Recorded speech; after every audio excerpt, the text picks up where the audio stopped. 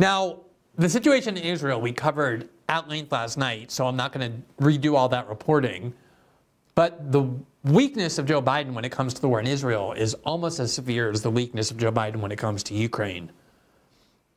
Back in January and February, when there were reports all over the place from aid organizations about famine in Gaza, how much the population was on the brink of famine and then dying of malnutrition, the Americans were insisting on allowing aid trucks or even U.S. military trucks to enter Gaza through the Egyptian crossing, and the Israelis made clear they wouldn't allow that.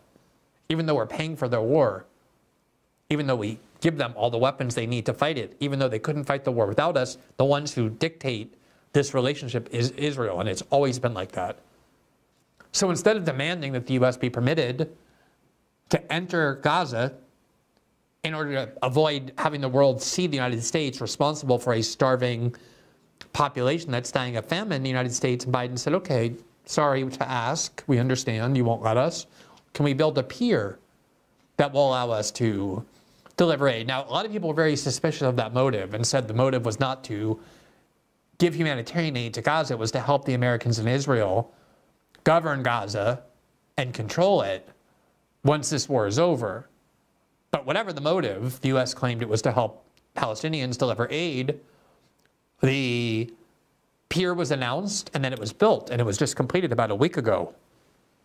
Unfortunately, it began to rain in that region, and as soon as it began raining, this pier that the United States military just got done building at Joe Biden's order completely disintegrated. It fell apart. It broke into small pieces. Now it's floating away at sea. I can't think of a more symbolically vibrant image of Joe Biden and his leadership than this. Here from the New York Times today, U.S. pier for Gaza aid is damaged by rough seas. Quote, Army engineers are working to put the pier back together, and Defense Department officials hope it will be operational again in about a week. Quote, the temporary pier that the U.S. military constructed and put in place to provide much-needed humanitarian aid for Gaza has broken apart in rough seas, the Pentagon said on Tuesday. The latest calamity to befall the pier endeavor punctuated a particularly grim several days in Gaza, where Israeli forces have ramped up attacks on the city of Rafah just 2 days after carrying out a deadly strike that killed dozens of people. Quote, unfortunately, we had a perfect storm of high sea states. And then, as I mentioned, this North African weather system also came in at the same time, creating not an optimal environment to operate. Sabrina Singh, the Pentagon deputy press secretary, said at a news conference. In early March, President Biden surprised the Pentagon by announcing that the U.S. military would build a pier for Gaza. Defense officials immediately predicted that there would be logistical and security issues. And it turned out that this pier is pathetic. We can't even build a pier in shallow waters to connect to land that allows boats to come and deliver things onto land. Some of the most basic military operations, when we fund the Pentagon with $1 trillion a year that they can't account for. Here's a picture of the broken pier, the pier that's not even connected any longer to land, parts of which are now floating out at sea. And Charles Lister, who is a foreign policy analyst, said, quote, the U.S. has stopped all humanitarian aid efforts using the DoD-constructed maritime pier, which is now heavily damaged and floating adrift after bad weather. Who would have thought? Maybe it would have been better to simply deliver aid via Gaza's 7 different land crossings.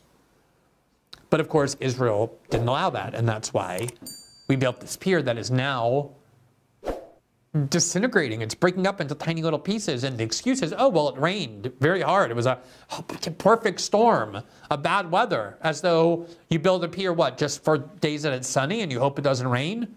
Because if it does, your pier is going to just break up into tiny little pieces and float out to sea, and then you can't use it anymore, the pier that you so flamboyantly announced you were going to build to help the people of Gaza.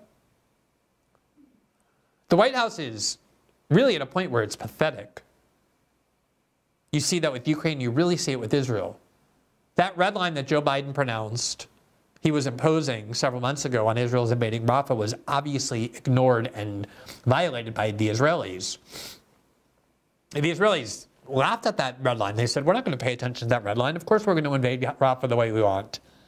And for the last 2 weeks, their excuse has been, well, Israel's not involved in a really heavy invasion or attack of Rafah, and so the red line's not violated. And now the world just watched hundreds of Palestinians being incinerated by a fire that Israel caused with a bombing right in the sector where they had promised was a safe zone. And now obviously journalists at the White House, even pro-Biden journalists, are asking, how can you possibly claim that Joe Biden's red line wasn't violated? And here's the national security spokesman, John Kirby, trying his best to justify how somehow the Israelis didn't do what Joe Biden publicly said they can't do. So how does this not violate the red line that the president laid out? As I said, we don't want to see a major ground operation. We haven't seen that at this point. How many more charred corpses does he have to see before the president considers a change in policy? We don't want to see a single more innocent life taken. And I kind of take a little offense at the question. No civilian casualties is the right number of civilian casualties. And this is not something that we've turned a blind eye to, nor has it been something we've ignored or neglected to raise with our Israeli counterparts. I mean, honestly, these spokespeople have to stand up every day, like Matthew Miller in the State Department, John Kirby here and in the Pentagon, and Karine Jean-Pierre, who have to defend American policy in Ukraine, and especially its enabling of this war in Israel. And they have to say that the red line wasn't crossed because Israel really didn't do much in Rafah. And then the reporters say, well, they just incinerated hundreds of people, many dozens of whom died, including women and children. How many do they have to kill before you say, yeah, now they're really attacking Rafah? And then John Kirby says, how dare you? I'm offended by that. We don't take for granted civilian casualties. What has the United States done to rein in the Israelis in any way, to stop the Israelis in any way, to impose any real limits on what they're doing in carrying out a war where more bombs were dropped on this tiny, densely populated strip of land in the first 2 weeks than the United States often dropped in all of Afghanistan during the 20 years that we fought that war for the entire year? Used bombs in the first several months, 2,000-pound bombs that the United States stopped using all the way back in urban areas in Iraq because of how many civilian casualties occurred. It's a war that is indiscriminate, that obviously doesn't value Palestinian life, and the United States is very much a part of it. And these people have to get up every day and not only justify it, but try and reconcile Joe Biden's red line with the Israelis' contempt for it and their violation for it, because he knows that Joe Biden can't and won't do anything to stand up to the Israelis. He can't do it politically, and he doesn't want to do it because he's a lifelong supporter of Israel. And so this is the kind of self-humiliation in which they have to engage every day. Whatever you think about the war in Ukraine at the beginning and wanting to fight Russia, whatever you thought about the war in Israel at the beginning and wanting to fight Hamas, you cannot deny that Joe Biden's policies in presiding over these two wars have been nothing short of disasters in a way that has really not only humiliated him, but made a major blow to the idea of American power in the world and American credibility in the world, because he just looks so weak. He can't complete a sentence. And then he obviously can't enforce anything that he's saying, and he leaves it to these underlings to do so. And they just feed all kinds of obviously false and contrived rationale to justify all of this is happening. And of course, the press is completely confused why the American people don't want to re-elect Joe Biden. They're genuinely confused by that. They don't see any of this. Thanks for watching this clip from System Update, our live show that airs every Monday through Friday at 7 p.m. Eastern, exclusively on Rumble. You can catch the full nightly shows live or view the backlog of episodes for free on our Rumble page. You can also find full episodes the morning after they air across all major podcasting platforms, including Spotify and Apple. All the information you need is linked below. We hope to see you there.